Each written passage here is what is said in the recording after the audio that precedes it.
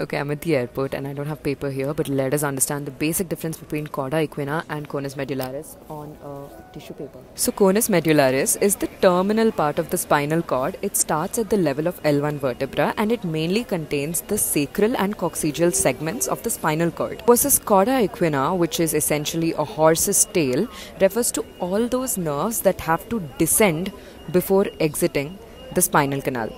See, the causes for any dysfunction are almost the same, which is just trauma, tumors, spinal canal stenosis, etc. etc. As Dirty Medicine would quote it, conus refers to a transverse myelitis sort of situation and cauda refers to a radiculopathy kind of situation. The spinal cord and the spinal nerves are involved here, so both UMN and LMN signs can be seen. Whereas here, you will only see LMN because only the roots are involved. And since the cord is involved as a whole, most times the lesions are symmetric, whereas here you might have a lesion here, you might have one here, etc. etc. So it's usually asymmetric. See, the lesion here is central, it's more diffuse, so the motor weakness is slightly lesser.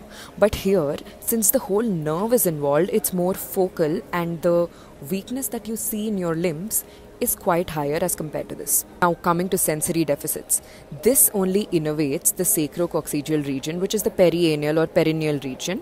So it's called saddle anesthesia. Saddle matlab when you sit on a horse, that entire saddle area, whatever is in contact with it, that is called saddle anesthesia, if you can visualize it. Here the sensory deficit is more dermatomal because let's say L1 is involved, then the L1 dermatome sensations are gone. It can be unilateral as well. Bladder dysfunction here is early and severe, the reason being that your entire parasympathetic bladder and bowel nuclei are present here, that is S2, S3, S4. And here it's a little bit of a later manifestation because the peripheral parasympathetic nerves are involved and that might not exactly result in immediate bladder dysfunction. Coming to reflexes, knee jerk is preserved here because knee jerk is L3, L4 and L3, L4 are not affected here.